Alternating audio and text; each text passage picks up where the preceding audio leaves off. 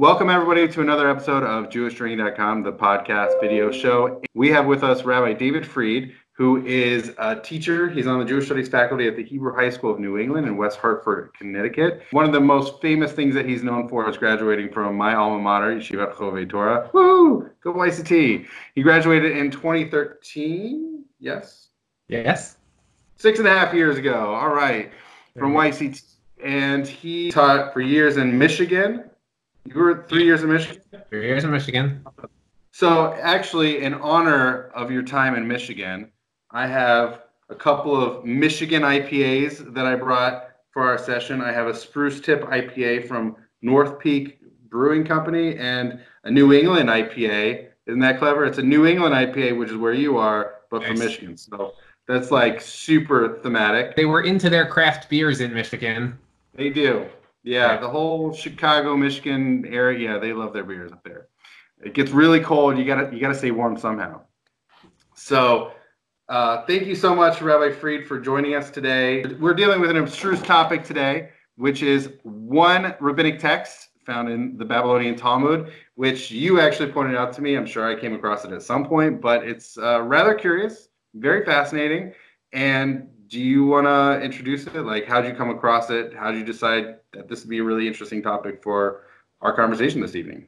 At some point, I had a chavrusa. We were learning the first parak of Ketubot, and we just came across this and said, this is absolutely hilarious. Do you want to read it? I can read it. You want me to just read and translate the text?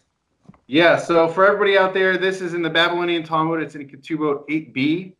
And it's we're going to be discussing a Baraita, a Tannaitic, an early rabbinic text that is not part of the Mishnah, but still sometime probably 2nd or 3rd century of the finished by basically 200. So basically the 2nd century of the Common Era, probably. Right. So it starts as Amar Ula va'amri la v'matnita Tana. So it might be Ula, who's a 3rd generation Amora, or it might be a Baraita. We're not sure. He's roughly mid to late 3rd century.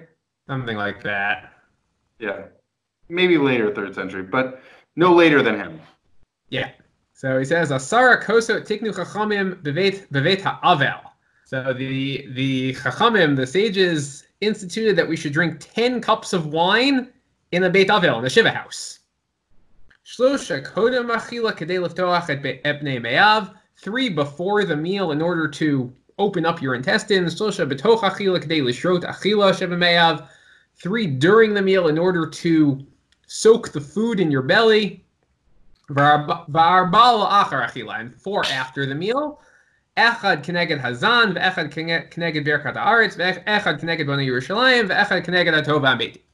So in those days, it was common you would have a cup of wine with benching, but in the Shiva house, they said have 4 cups of wine with benching. Benching has 4 brachot in it. Those are the 4 things we just mentioned: hazan and birkat haaretz and bonei Yerushalayim and hatov ha'beitim.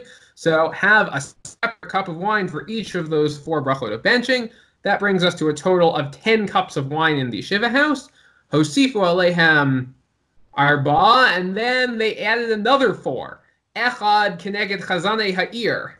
1 to honor the chazan. It probably doesn't mean cantors here.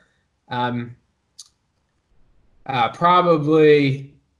is chazan is more like today what we think of the rabbis of the community.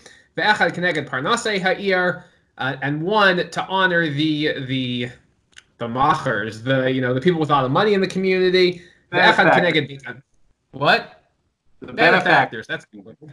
Echad keneged Beit HaMikdash. Our 13th cup of wine is to honor the Beit HaMikdash. Echad keneged Rabban Gamliel. And while we're at it, 14th cup of wine for Rabban Gamliel. Hitchilu hayu shotin u'mishtakrin. He says, 14 cups of wine. We had a problem. People were getting drunk. So they went back to just 10, because 14 was too much. People were getting drunk on 14. They said, okay, only 10 cups of wine. And that's the end of it. Right. That's reasonable. Yeah. Just 10 is reasonable. One thing that I know that I pointed out to you when you first sent this text to me was, and I think when people first encounter this text, the thing that shocks them is, why are you drinking at a morning house? That doesn't seem to be, right? The first thing, it doesn't seem to be the obvious activity.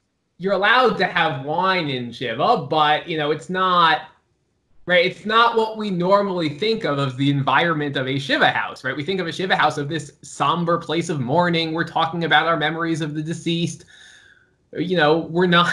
You don't think of it. You don't think of it as a place, in our contemporary experience of it, where you're sitting down and having 10 cups of wine. One thing that's a little bit unclear to me is this all one person drinking, or there are 10 cups out there? It's just different people maybe drinking or drinking from them, right? That's a little ambiguous. So it is a little bit ambiguous in the text of the Gemara itself. I looked up the way the Rambam quotes it, and the Rambam makes it quite clear he's assuming 10 cups of wine per person. Right. So in the Mishnah Torah there in Mourning 13:8, he says, well, it's funny because he limits it. He says, "Ein shotim b'beit ha'avel." There's no drinking in the Beit Havel more than yeter al asar. Everybody can have up to 10 cups. You just can't drink outside of those 10 or more than 10. Yeah.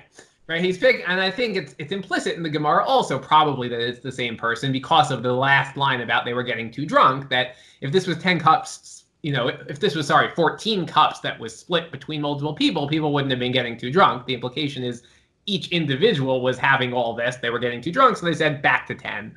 Right, and that's why the Rambam says you're not allowed to drink more than 10 cups of wine in the Beit Havel because you'll get too drunk. Yeah, that's really interesting how, what people's tolerance was. Or also, what does it say about how diluted the wine was? Right. I was thinking that as well. 10, we have to. 10 with food is something that's manageable, and you're going to be feeling good. But 14, that's too far. That's the the feather that'll break the camel's back. Their wine. They diluted it 3 parts water to 1 part wine, so it was 1/4 the strength of what we would think of as a strong wine. I don't yet know exactly how this works, the strength of the wine or whatever. But if we were to say 1/4, like you just mentioned, so it'd be like having several drinks, like 2 or 3. 10 cups of wine would be like 2.5 cups of our wine. Popped out to me is the phrase Beit Mishtet in the Mishnah and Tosefta, which I'm hoping to discuss at a later episode. And Beit Mishtet appears 5 times in the Mishnah, 10 times in the Tosefta, and most of the times it occurs in both the Mishnah, like I think 3 out of the 5, and the Tosefta like 6 or 7 out of the 10. It's paired up and partnered with Beit Avel. Now, I haven't fully studied Beit Avel in the Mishnah and Tosefta, but I don't think it's an accident, and I don't think it's merely a literary thing that Beit Avel and Beit Mishtet are paired up together in the Mishnah and Tosefta. That's echoing the pasuk in Kohelet, Tov lachad el Beit Avel milachad el Beit Mishtet. There are 3 times in Tanakh that Beit Mishtet appears, and one of them is in the 7th parak of Koheles. And so it could, I mean, look, the rabbis were definitely aware of that pasuk in Koheles, and I think that could have affected their twinning of Beit Avel and Beit Mishtet in the Mishnah and Tosefta. However, I think there's something more going on, which I still have to work out, which is they're very, very, very, very similar. Just as a Beit Avel is not something that's always designated as a Beit Avel, it just happens to be where the mourner's living, right? That's just where they are. And I think that's the same thing with a Beit Mishtet, which is that it's not like it's a pub. I don't think a Beit Mishtet is a pub. Like, this is a designated drinking place. I think it's at Yehoshua's house tonight, or it's at Eliezer's house tonight. Right. It's a party that has some drinking there. It's where drinking is taking place. A Beit Mishtet is where drinking is taking place, and that's the focus of the evening. There might be talking involved, and who knows, maybe some snacks. They brought their wine. They're drinking. We can have a separate conversation about Beit Mishtet and the Mishnah and Tosefta, but let's just. Are you disagreeing with me? Well, I'm thinking maybe I'm reading it through Rashi's eyes, which maybe isn't shot, but I'm thinking of the first Mishnah in Brachot that talks about Rabbi Gamliel's sons coming home from the Beit Mishtet, and Rashi says a wedding. Yep, they were out drinking late in the night, and they went to a wine party. They were out drinking. They come back home. Their father's not happy with them. And they said, sorry, we lost the chance to say Shema. He's like, nope, you can still say it. And and that's totally separate conversation also about how often is it that you're out late but you weren't drinking. Like, I love that in the first mission, like, we're out at a drinking party, and like obviously we're coming back after midnight. That'll be a separate conversation when I get to the Beit Mishta episode. If you want to be my interlocutor, that'd be great. In any event, but there's a pairing here between Beit Mishta and Beit Avel, at least in the Mishnah Tosefta, which is also Tannaitic literature, and I think it could partially be literary based off of Sefer Koheles and Ecclesiastes, but I think also it's really that it just happens to be someone's house and something's going on, and it brings me to Tosefta Bava Basra and 6:4, where it says Haya holech lebeit ha'avel u'lebeit ha'mishteh. If someone was just happening to walk to a mourning house or to a wine drinking house, Haya biado lagin shel yain hamit kash kash lo yimlenu mayim mipnei shetunu ta'anas china b'maya chaver ir harizim mutar. Okay, so basically, there's an instance where you would happen to be carrying wine, obviously to a Beit Mishta, because that's to be expected. You're going to be drinking wine, but also to a Beit Avel, that someone would be bringing wine over to a mourner's house. And so that text reminded me, when you first brought this text in Ketubot 8b to me, I'm like, oh, there's this other text about a Beit Avel that someone would be, not all the wine is already supplied there. It could be someone's bringing wine to the party, or the mourning. The pairing between them is a lot more, I think it's a lot more interesting. Like, at first, it's just sort of a contrast, very happy place, very sad place. But when you think that, these are actually both places that in their times involved a large amount of drinking, it's an even more interesting pairing.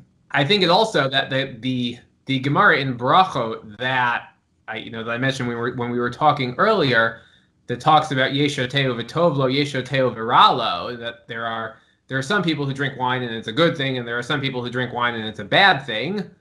And then for the people who drink wine and it's a good thing, it quotes the pasuk Yayin Lismach Levav Enosh, drinking, in a happy setting, that seems to be understood as a good thing. And then it quotes the pasuk in Mishlei, Tznu Shecharlo Ve'Yayin Lamari Nefesh, give strong drink to one who is lost, and wine to the bitter of spirit, and that's their example of drinking that's bad for you. That, like, you should drink when you're happy, not when you're sad. And yet we have, and that seems to very much contrast with it, with our approach in the Gemara in Ketubot here, which suggests no, it's actually a good thing to give people who are sad and in mourning some wine to comfort them. I tend to think that piece in Brachot is kind of an exception.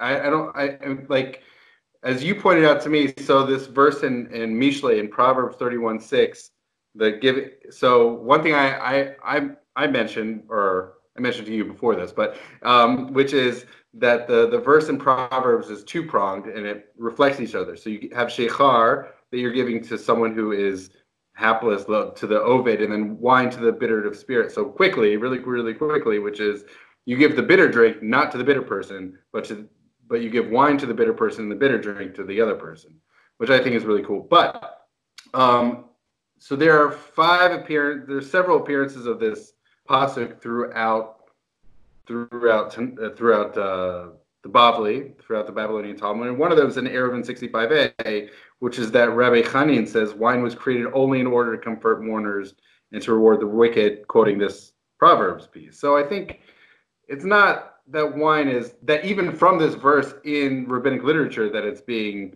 maligned. I think that there's, even here, that there's a point that wine has an important role in mourning for the rabbis.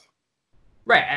I think there are two different approaches within Chazal to how to understand this verse. And Rashi, our Gemara in Ketubot does not quote this verse. Rashi brings it in on our Gemara, and probably Rashi is getting it from the Gemara that you just referenced in Eruvin, that assumes that this is actually encouraging wine having a positive role in Nichum Avelim. But I think there's definitely a contrast there between that and how it's portrayed in the Gemara and Brachot. You may be right. I haven't done a thorough survey. Maybe the one in Brachot is the exception, and the rule is that yes, we have a positive attitude towards wine for comforting mourners. But it's still, whichever one is the majority and whichever one is the minority, it's still interesting to see those two different approaches emerge. We have, of the 10, the first 6 are actually really reasonable. We have 3 prior to the meal, so that's not uncommon. People might have cocktails, they might have drinks prior to a meal, and then 3 during the meal. Again, you're eating a lot, whether you're having pre-meal snacks, appetizers, and then during the meal you're eating a lot. So it's being absorbed, right? And in each of the 3, the first 3, they open up one's appetite, and you have the during the meal, so it's helping soak it up or whatever. The 4 that are post-meal are the really fascinating ones that come out of nowhere, of 1 each for each of the blessings of the Birkat Hamazon. Do you have any thoughts on that? My thoughts on that is, we have the idea in halacha of, saying a bracha over a cup of wine. We have lots of instances of that, and of course it was commonplace that you would bench over a cup of wine.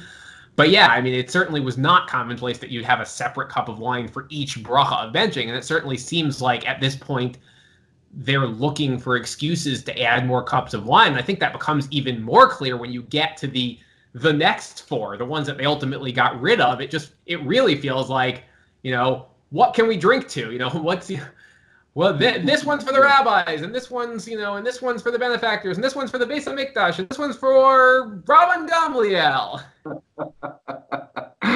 We're drinking. Let's just keep drinking. Who else can we drink to? Right. I will say before we get, I definitely want to talk about the 4 additional to get us up to 14, but the ones from 7 through 10, I'm really fascinated because it's not clear when one drinks those, because it could be that you drink them after you say all 4 blessings, or like Rashi suggests, maybe it's after each and every bracha you're blessing on them. Right. So you say the first bracha, you drink, you get the next one ready, say the second blessing, you drink, get the next one ready, and so on. Right. Or it's kind of a weird sort of benching, to interrupt benching in the middle to make a break Priagafen. Right. That's why it's strange to me, Rashi's suggestion of that. And yet it makes sense in the context of the Gemara also, because whoever heard of switching cups in the middle of benching and then drinking them all afterwards? Like, that doesn't really make a lot of sense either. The whole thing doesn't make a lot of sense. Right. Right, benching is 4 brachot, but we think of it as 1 unit. That's true. But they are still technically 4 separate brachot. Right, I wonder,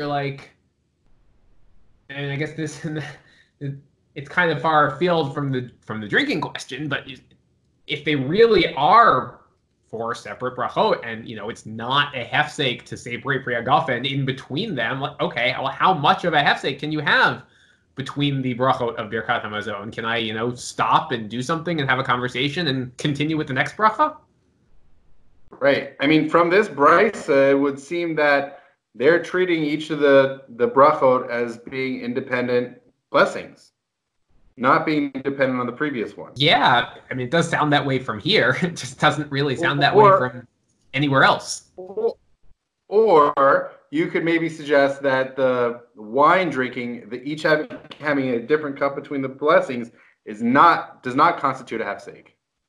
Maybe it's just part of the flow of the Birkat Hamazon. You have the cups of wine in between the blessings, and that's all it's all a package deal. Yeah, it could be, right? It could be that this is just the Birkat Hamazon that they instituted in the Beis Havel. Even though normally you'd say it straight through to the end and then make your Brei Priagafen in the Beis Havel, they instituted you make a Brei Priagafen after each bracha, and it doesn't really have any broader implications on what kind of interruptions you could have between brachot and benching. All right, so those 10 are good. It's funny also, by the way, you have your first 6, and you're probably feeling good.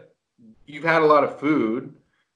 It's so funny, the cups 7 through 10 are in such rapid succession and without any food between any of them. Yeah. That's got to be really impactful. Just so much wine without any food, all in quick succession. That's got to be really impactful. Right. Of course, again, with the amount that they diluted their wine, 4 cups of wine for them is like 1 cup for us. So it's like, it's like downing a cup of wine very quickly. Yes. And that's only if we're assuming that it was a quarter strength of what we're used to drinking. I mean, it can't be much more than that. I mean, our standard wine is what, 12, 13%? I think the strongest wine you can make just by fermenting grapes is maybe 18%. So, before distillation was invented, you can't get much more than that. So, if you think, who knows? Maybe they had like 5 to 10% wines, just like we see with like the Rashi wines or the other. We see wines that like the Moscatos, like a Moscato. You could totally go through like several cups of Moscato. It's for sure not stronger than Moscato. It's really funny because in the Brisa it says Hosifo Alehem Arba. Like somehow those 10 were good, just not enough. Like, what was it that they found to be deficient about those 10 that they needed to add not 1 or 2 but 4? It's just amusing to me. Do you have any thoughts on these 4? I really don't. I mean, other than what I said already, that it just, at this point, it just feels like they're looking for, what can we raise a glass to? Yeah. It does feel like this was good, but we're not giving sufficient hodah. We're not, not enough hakar zatov. We really need to recognize so much good out there. The people who helped make this happen, the people financially making it happen, and also we're sad about this person dying, but we have the national tragedy of the destruction of our Beit HaMikdash, our sanctification house.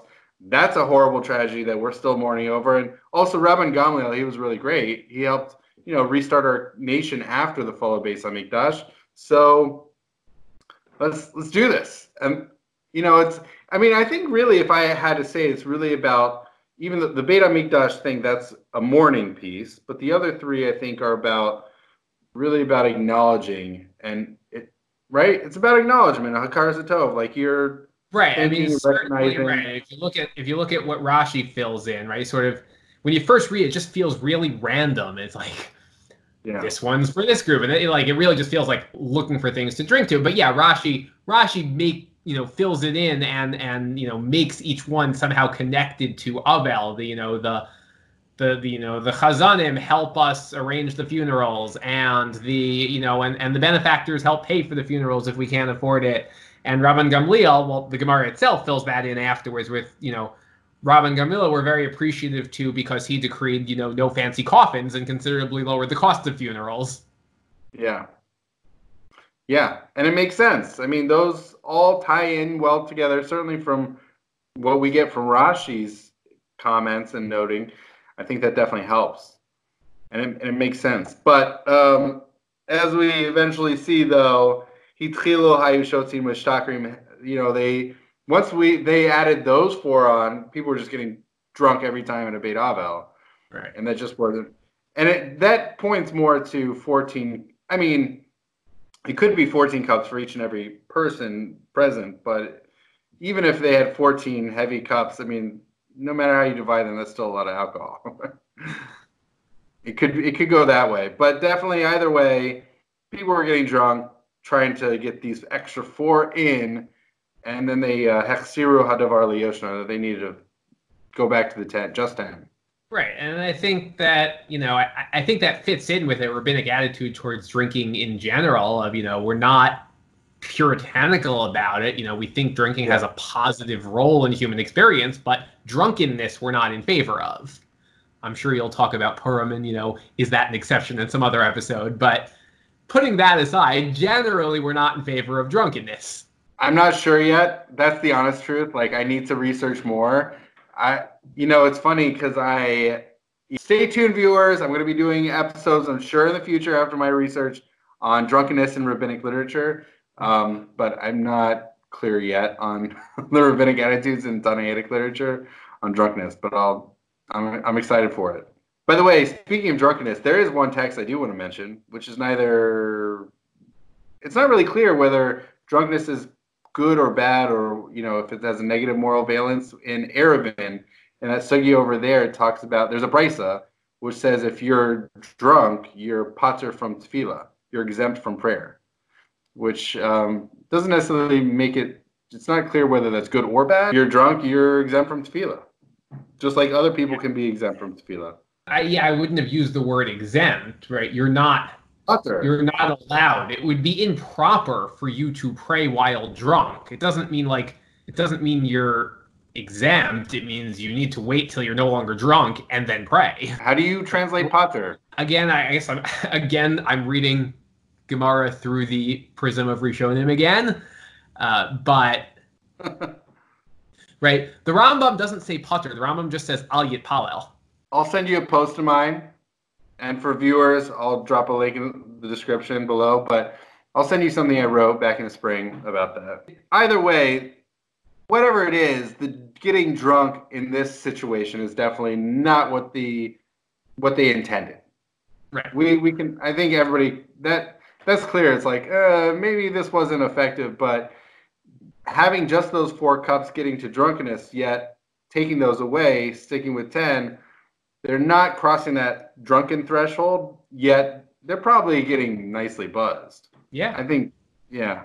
And it could, of course, go back to the Pasuk in Mishlei because the very next verse talks about helping people forget of whatever their stresses or troubles are, which is an interesting connection as to, like, I'm trying to think, like, what the motivation is, because they don't spell out why should there be cups of wine and why should there be so many for this particular instance, this occasion. Right. Rashi fills that in, but you're right. The Gemara itself doesn't give you any indication why we're doing this. Oh, I mean, right. Rashi says laharbot lo b'shtia, and then he quotes the Proverbs line. Right. To increase. But actually, by the way, it's actually fascinating his use of pronoun laharbot lo b'shtia to increase for him of drinking, for the mourner. Right. I wonder, right, is it really for every person there, or is it really just the mourner who's supposed to drink? Right, because the people visiting the mourner or the mourners they're not dealing with this issue as much as the mourner or the mourners are. And maybe it's these cups are meant for really just those in mourning. At least according to this comment of Rashi. Right. It's funny. I was at a Shiva house once, not a religious family, and the man who was singing Shiva wanted to pour drinks for everyone. That was something he really enjoyed bartending. It was something so everyone who came in, he'd ask what drink he could get for you, and I thought this was really, really odd. Certainly not something I'd seen in an Orthodox Shiva house. And that was before I had learned the Gemara. And after learning this, maybe he was more in the rabbinic spirit of what Shiva was supposed to look like than the Orthodox homes are. Yeah. And there's no technical prohibition in halakha against a mourner drinking. No, not at all. Clearly, there's a Gemara precedent and in Rambam that a mourner can drink. Here. Yeah. I don't know that it appears at all in the Shulchan Aruch, but at least in the Gemara and Rambam it appears. Yeah. As far as I know, it's not in the Shulchan Aruch. I could be wrong. Right. Yeah, I guess not. I mean, the Mishpat doesn't reference it, which sounds like it. The Mishpat usually finds it if it's in Shulchan Aruch, but it's a good question. I don't know why Shulchan Aruch left it out. Yeah, it's a good question. What's bothering the Shulchan Aruch? Rabbi David Fried, thank you so much for joining me on this episode of Jewish Drinking, and L'chaim. Chaim, thank you for having me on. It's been a pleasure. Absolutely.